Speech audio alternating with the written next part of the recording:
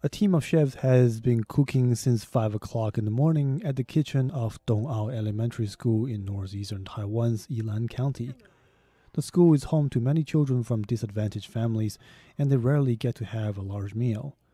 The chefs have volunteered to cook a special lunch for these children a day ahead of the Dragon Boat Festival. The dishes include seafood, chicken, salad, and of course, there are also pyramid-shaped glutinous rice balls, or zongzi, the most traditional of Dragon Boat Festival fare. The students were happy to feast on this rare occasion, and they sang together to express their appreciation for the volunteers. The volunteers say that they look forward to cooking for the students again next year. Jake Chen, RTI News.